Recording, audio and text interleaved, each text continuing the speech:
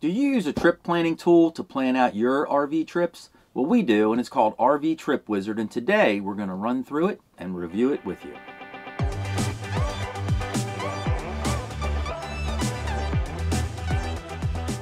Hi everybody, this is Mike from RV Blogger in front of the camera, and Susan's behind the camera. And today we're going to be talking about our favorite trip planning tool called RV Trip Wizard. Now, if this is your first time visiting us on YouTube, welcome aboard. We make tons of YouTube videos and we write hundreds of blog articles over on our website, rvblogger.com, all about RVing. So today we're going to be chatting about RV Trip Wizard. And we love the tool. We use it when we plan our trips to go RVing. And it just helps us to find and locate campgrounds and different points of interest along the way for whatever route we're going to take. We think it's a really fantastic tool, and it has a lot of cool features with it. Now, when we first started RVing, we did not use a trip planning tool. We didn't even have a GPS. We just used Waze or Google Maps to find our way around. And what we found was they don't work. We got stuck one time during rush hour traffic at a bridge that we couldn't fit under. So that was real fun. And just going through planning trips, it was kind of frustrating because we found ourselves trying to locate campgrounds, for example, and we would have to hop from website to website to website to learn about a campground or a point of interest in an area where we were going, and also even as far as just choosing an actual campsite. You know, I like to get onto Google Maps but zoom in using the satellite feature so I can see the actual campground. And so, like I said, we just ended up jumping from website to website, trying to plan where to stay, when to stay, how long, all of that stuff. And really we were hoping to find something where everything was in one place, one location, that was easy to use. And we found that with RV Trip Wizard. So what we're going to do is a pretty basic run through of RV Trip Wizard and some of the features that it has and how it works. And we're going to plan a little mini trip. And you can just watch right over my shoulder and watch the computer screen as we go through and plan a trip together. So let's jump on the computer and get started planning our trip. Okay, so here we are on the home page for RV Trip Wizard. When you first, look it up or enter it into the Google search bar, this is the page that you'll come to. And the first thing you need to do is either sign up or log in. In my case, I just log in. It will remember your information, so it's already got my email address in here. It's got my password saved. You can click remember me or not. It seems like it remembers you either way. So we'll log in. So it brings you to this screen initially. Now, the very first time that you sign up for RV Trip Wizard, what it's going to do is take you to this screen, and it's going to get all of the information that you have to set up the defaults for the program. So, for example, it really starts right here on the RV info. And what you do is you go through and you list the height of your RV. Ours happens to be 11 feet, 2 inches tall. The length of your RV, ours is 24 feet. The weight, fuel type. It has a drop-down menu for, diesel, unleaded, whatever. And then the size of your fuel tank, ours is 55 gallons. I don't have a reserve tank. And for fuel economy, we get about 9 miles per gallon. When I drive appropriately. And it's all about how I drive. If I drive like I drive my car, I get closer to 8. If I drive properly, I can get closer to 10. So I plug it in at 9 just to be on the safe side. And we are carrying propane. So you would save your default settings, and then it would use this information so that, for example, it won't take you on a route that has a bridge that you can't go under, or a bridge that you're too heavy for. It'll also calculate when you need to stop for fuel, and it won't take you through maybe a tunnel where propane is not allowed. So it uses the information to help route you on your trip. So it's very, very helpful. One of the other tabs on here that you can do is you can sort of set up how far you'd like to drive and places that you might like to avoid. So we always try to avoid ferries because when you get to a ferry, you don't know how long you have to wait for the ferry to come along. So we try to avoid any routes that have ferries on them. And average driving speed. This is, I think, with stops as well, but We try never to go faster than 60 miles an hour. Sometimes I do, but I put 55 in here. That's kind of a good average for us. We don't like to drive more than 4 hours a day. And you'll see when we go to the map, it'll draw a circumference. So you'll be able to see where 4 hours of driving will land you. And that will help you to plan where you might want to find a campground along the way on your journey. Or you can set it up by mileage. And when you set it up, or by distance, and when you set it up by distance, you could make 3 circles, a 50, a 150, and a 300. So that's the maximum amount of miles that you'll go. I prefer to use hours driving per day because I'm not always sure if I go 300 miles, in some places that could take me, 5 hours, and other areas that might take me 7 hours. I'm not sure. So if I use the hours a day, that's better for me to understand. You can also click to show, it's automatically going to show a radius, but you can click if you don't want it to show a radius, but I prefer showing the radius. It's a very helpful tool. RV Trip Wizard can also track your expenses. Now, this is very generic. It's not like accurate. You're just going to put a guesstimate in for these things. So you might say, hey, if I get a campground, that's going to run me $50 a night. We might spend, $25 a day on food. Then you have miscellaneous expenses, and then your cost per gallon of gas, you might say is $2.30 right now. I don't really know, but in my opinion, the only one of these that's going to be accurate is average cost per gallon of gasoline. So in addition to helping you plan your trip, RV Trip Wizard can also help you plan your expenses.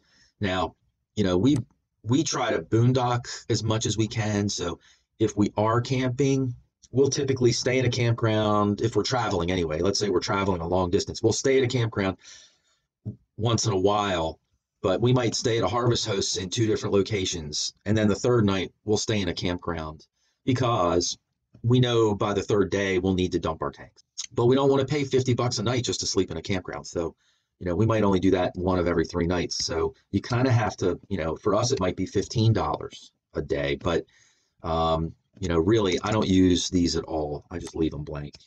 I will put in the cost per gallon for gas, though, because that I do use. And then you have your memberships and preferences. And so, like you can see on the right, what RV Trip Wizard will do is find campgrounds based on what your preferences are. So we belong to FMCA, so of course we want to find those. Good Sam. We want to always stay in national parks and forests. We like staying in state parks. We also belong to Passport America, so it'll find all those campgrounds. Any BLM lands we'll know about, and KOA campgrounds. Now you can put on here to only show the preferred campgrounds. I just leave it unchecked because then it gives you the biggest variety of all the campgrounds that are out there. But you can check to only find these if that's what you would prefer. And then you just click Save Your Default Settings. And that will save everything so that when you are planning your trip, it'll take everything into account. Now, we're going to go ahead and just click a new trip here. But when you first get here, you're either going to have an open trip, which, means you're planning a trip actively, or you're going to have new trips. I've kind of cleared everything out of here. And I just have one open trip to kind of use as an example. I'll show it to you real quick. We're going to go to the RVE Summit with Heath and Alyssa in March, and so I've kind of plugged that in here as kind of an example, and I'll just give you a quick overview. And for that trip, we're going to travel from Pasadena, Maryland, down to Lake Guntersville State Park in Alabama, and then we're going to head back home to Pasadena, Maryland. And so this shows the overall route that we're going to take on the way down, and then on the way back, we're going to swing through North Carolina a little bit, and head back to Pasadena. And it shows us the total number of miles that we're going to drive, which is 1,568. We have 10 nights of camping, and the cost is at 0 right now because I don't fill in all of the information to keep track of the costs. It's just an estimate anyway, and I can keep track of that stuff separately. Why don't we go ahead and book a new trip, and we'll call this, test trip 1. And we're going to say that we're going to go in April. We're going to leave on Saturday the 4th, and then you just hit create. And you can either use your current location as your starting point, and what it'll do is just use the your computer location or somewhere close to where you are. It may not be exact. It might pick an address actually that's within a mile of where you are. It might just pick the town where you live, but it'll pick something relatively close to where you are. Or you can just go ahead and put in an actual address for what your starting location is. So I'm just going to put Pasadena, Maryland. When the drop-down list occurs, it'll list the town, it'll list the county, and then it'll list the state. So when you see the drop-down, it can be a little confusing, but just remember, it shows the county in there or city in there as well. So Pasadena for us is in Anne Arundel County, Maryland. So we'll click that as our starting location. We have our name in here. Trip status is active. You can set up a pre-departure email if you like and email friends or family and send your itinerary and all that fun stuff. It's pretty cool. So that's our starting point. You can see the green flag. We're going to start off from there. And now we're going to go ahead and plan the trip a bit. Now, let's say, for example, we're going to go to Guntersville State Park in Guntersville, Alabama. We can just type that in, click on it, and it'll show you where that is. Now, when you click on that, and you can click on more details to learn about it. Whoops. It'll pop up the campground, because it is a whole entire campground here, Guntersville State Park. You've got all these great pictures. And this is one of the things I really like about RV Trip Wizard is, I don't have to go bouncing around to all these different websites, to get a feel for what the campground is like, or to read about the features of the campground, or reviews. I've got all these reviews in here that I can read about, tips and Q&A, and I can even look up the weather. So in April down there, we can sort of expect a high of 72 and a low of 50. That's great. But when you first pop in the information, it'll give you the phone number and a link to the website, campground reviews. It'll tell you this is a pretty cheap place to stay, has 139 total sites. It gives you plenty of information about it. Now, we're going to go ahead and add this to our trip, and we're going to stay there for, I don't know, let's say a total of 5 nights. And what happens here is add this stop after. Well, I'm going to add it after we start from Pasadena, Maryland, obviously, and then I'll just add it to the trip. So now I've got sort of my starting point and my ending point located. And so what I can do is pull that out of the way and just go to this button here, show entire trip. And there you go. It'll show the trip all the way from Pasadena, Maryland to Guntersville State Park. And it shows all these campgrounds in between, which is a lot. I mean, there are campgrounds everywhere. So it's really easy to find places along the way. This actually shows kind of backwards, but it's showing a 4-hour drive window from Guntersville State Park to here. And you can see the overall trip is going to take us 13 hours. So, that's about a third of the way. And, somewhere around this Passport America campground is probably another third of the way. So on our drive down there, we might want to stop somewhere around here and then stop again somewhere around here. And then we'll make it to our destination, assuming we only want to drive 4 hours a day. So let's do that. Let's go ahead and add, and we belong to Passport America, so I'm going to just go ahead and add Glen Maury Park. So I've clicked on it. Now I've got phone number, website, all this information, 52 total sites. I can check out the features. It's got pull-through sites. They have some tent camping. They have bathrooms, a dump station. That's good. Showers. Really doesn't say much about hookups, but you can read the reviews. No Frills Campground, paid $19 a night with their Passport America discount. That's great. It's basically an open field, unshaded, grassy surface, slightly unlevel. It's all right, though. They can use their blocks and get it set up. It's near Natural Bridge, Virginia, and the Blue Ridge Parkway. So you can find out a lot of information by reading through the reviews. So we're going to go ahead and add this to our trip. We're only going to stay here 1 night. And so you have to go to the last stop button here. So we want to stop here after we leave Pasadena. So we'll click that in, and then you'll see this will show up. So we start in Pasadena, and our first stop is Glen Maury Park. Now, when I hover on it here, you can see it bouncing over here. So there you go. And now the next place we're going to stop, is going to be somewhere in this vicinity. I see another Passport America campground. Again, I'm only going to stay for 1 night. So, maybe I'll stay at the Lazy Llama campground. Again, we have a great review. Everything is here. You can really, get a good idea of what's going on. Now, I'm going to go ahead and add this to our trip as well. So we'll stay here for one night. And we want to stay here after we stay at Glen Mari. So we'll put that in as the add this stop after Glen Mari State Park, which we just added. And then we'll add that in. Now, there it is. So we have the first half of our trip pretty well set, right? We're going to leave Pasadena, stay one night here at Glen Mari in Virginia, stay one night here at Lazy Llama in Tennessee, and then land in Lake Guntersville State Park, and we're going to stay there for 5 nights. I, also like another feature on here. When I book a campground, I really like to take a good look at it from the satellite view. And so you'll notice here that if you zoom in, but I'm going to switch over to the satellite view.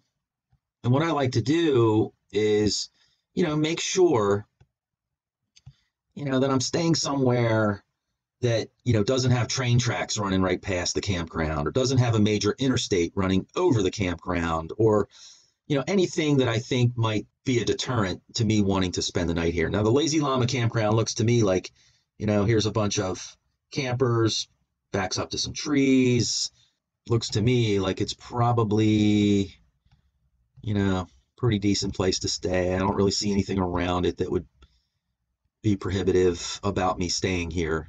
So, it's pretty cool to do that. Now, the real reason I like to zoom in is because I will actually zoom in on the actual campsite, stay at, and pick my campsite using the satellite feature. And I've used this a ton because when I go camping, if I'm going to spend $50 on a campsite and there's a stream or a river and I want to back up to it, we've done this before, like at Sequoia Forests out in California. And I used my satellite feature to land us the campsite that backed right up to a waterfall. And it was gorgeous and beautiful, and we got to listen to it all night. So if you're really into that sort of thing, you can use the satellite feature to zoom in and choose your individual campsites. But for now, it's just much easier to, when you're planning your route, just use the map feature, obviously. So we'll zoom out of here and we'll go back and just take another look at the entire trip, see how we're looking so far.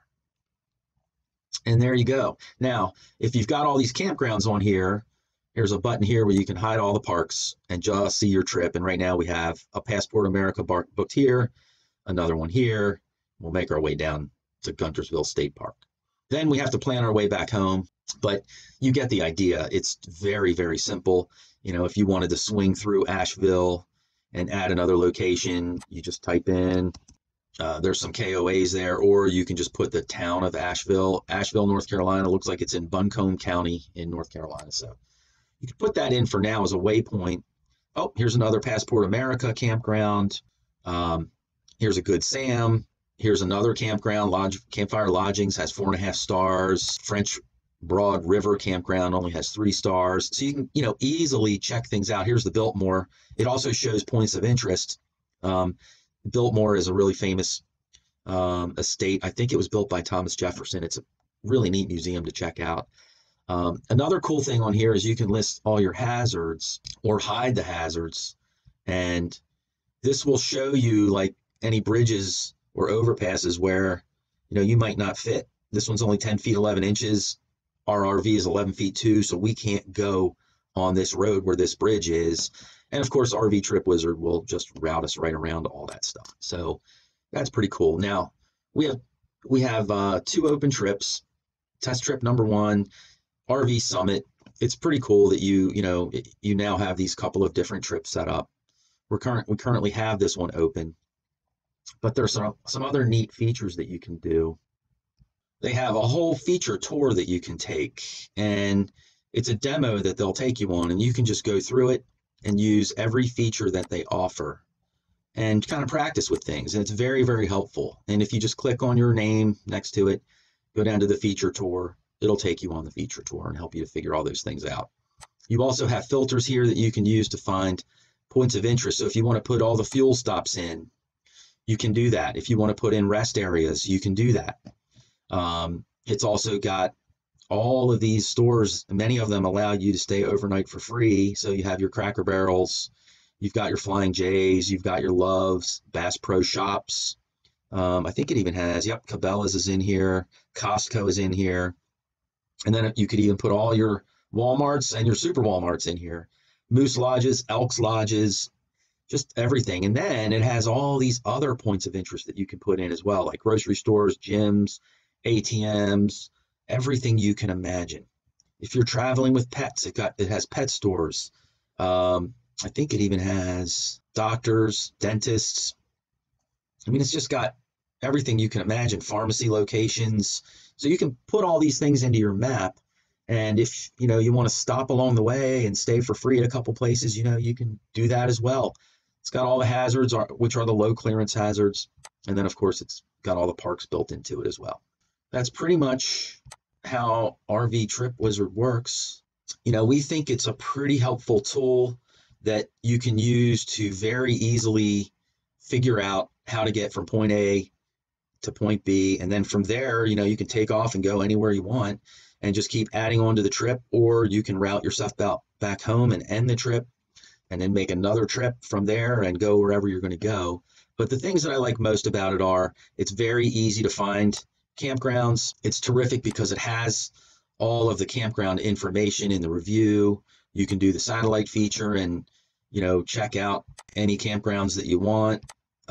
You can, it's got all the review stuff. So we really like that. As far as like the fuel stop and the cost stuff goes, we just don't use that a lot. I look, I know when my gas tank's going to go empty, I just look at the gas tank meter. And as far as capturing the cost goes, we just kind of keep that stuff separately anyway. So we don't really use those parts of the program. Now, this is a web-based program, and you need to use this on your computer or on a tablet. The bigger the screen, the better. It just seems to work better on the larger screens. But another nice feature with this is you can link this up if you have a GPS and send the information to your GPS, and it will use this info and find the campgrounds for you, and then it links together very nicely that way. So that's our review of RV Trip Wizard and how easy it is to use. We hope you enjoyed watching us use the computer and just plan a little mini trip. We'll have a link in the show notes down below, or you can head on over to the website, go to our memberships page, and we'll have a link for RV Trip Wizard there as well. Now, full disclosure, if you use one of our links to purchase RV Trip Wizard at no extra cost to you, we do make a small commission on it, and that helps us to pay for all of the free content that we make either on the blog or on our YouTube channel for you to check out. So we hope you will check it out. And speaking of check out one of our other videos if you're interested.